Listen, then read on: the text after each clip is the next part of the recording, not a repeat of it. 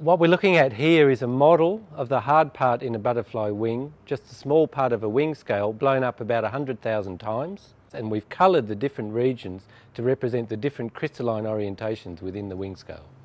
Many of the spectacular colours you see in the biological kingdom, from mother of pearl shells, peacock feathers, beetle shells, butterfly wings, are due to these sorts of spectacular structures that form at tiny length scales. In this particular butterfly, the wing is always green to camouflage it, and the green colour is actually produced by this structure. It's not produced by pigment, it's produced by the structure of the hard stuff in the wing. So the green colour in this particular scale is due to the length scale here. It's the size of the holes in the channels that allows green to come in and bounce off, whereas other colours come in and don't bounce off. It's a photonic crystal.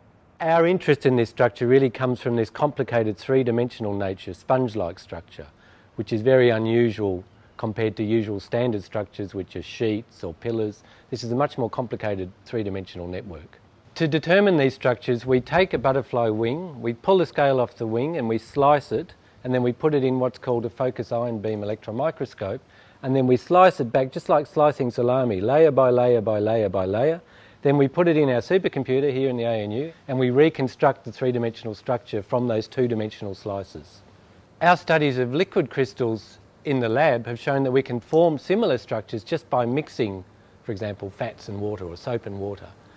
What's amazing is that in the butterfly, to grow these structures, it all happens while it's wet in the chrysalis. So it's all underwater, and there the cell material is folding these to form these beautiful three-dimensional structures, which then act as templates to give us these network structures.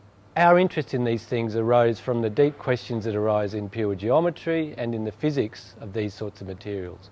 But it turns out that, like any deep scientific question, it leads to many interesting applications. So one application would be in the pharmaceutical industry, where you would use this sponge as a matrix to release drugs slowly.